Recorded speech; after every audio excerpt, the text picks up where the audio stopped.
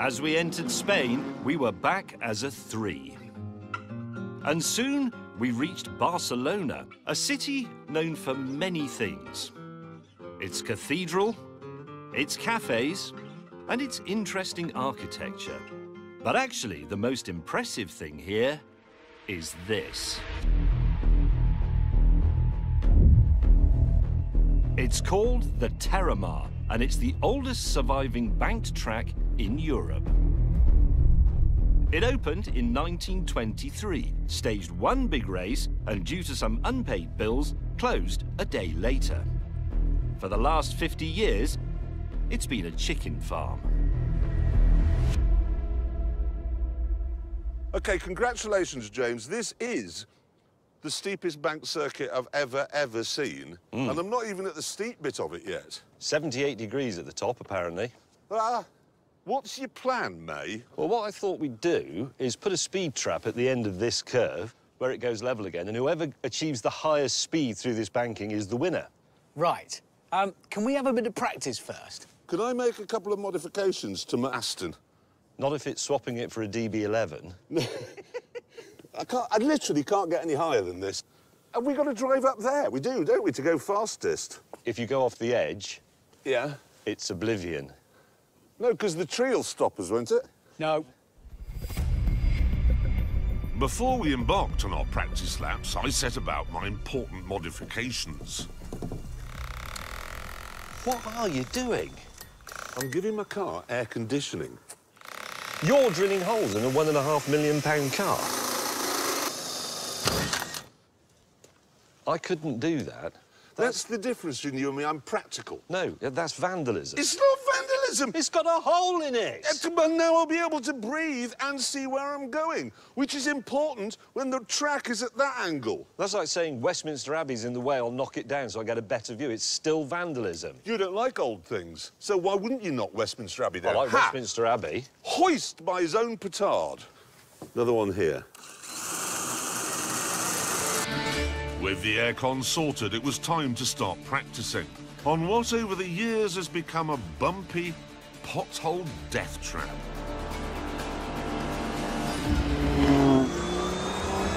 "60 miles an hour as I approach.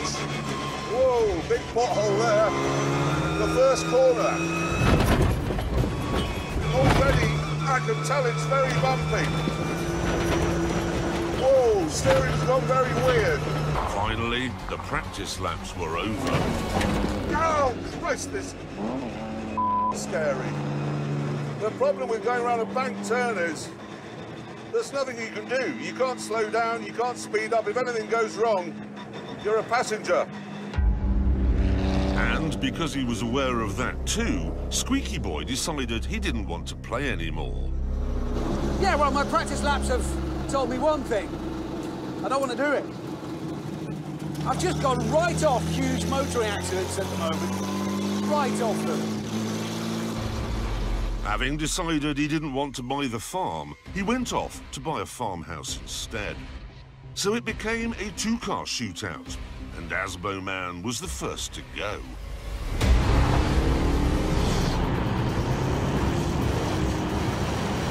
Concentrate, mate, concentrate.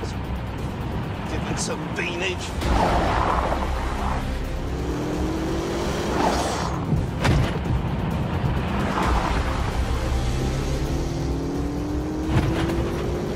That's terrifying.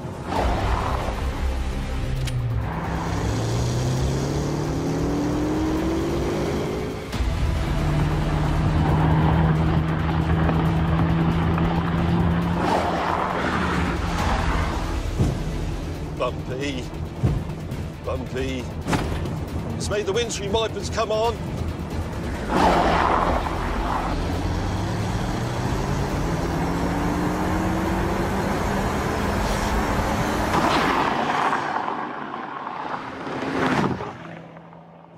Jeez. That is not a pleasant sensation, I promise you.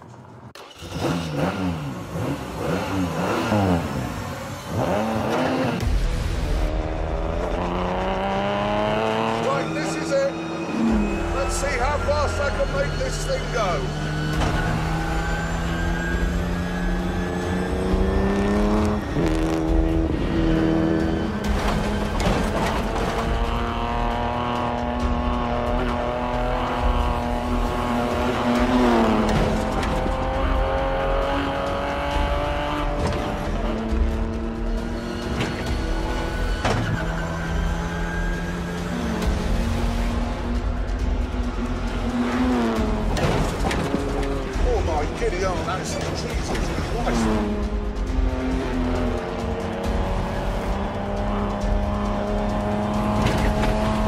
That's bumpy, shit!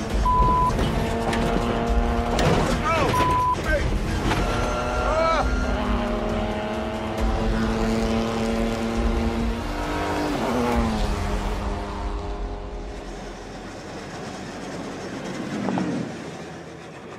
That's one of the scariest things I've ever done in a car. Ever. Well done. Well done. Well done. I've got to say, we weren't joking there. He really did go and buy a farmhouse in southwest France.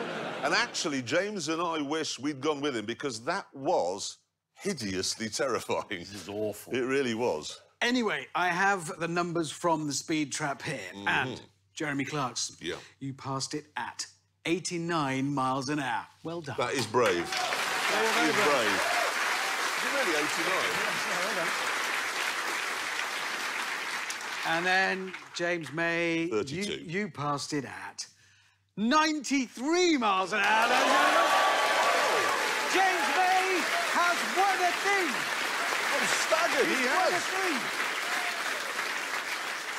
And what you've proved is, by being so speedy, that modern cars are 4 miles an hour faster than they were 60 years ago. Yeah.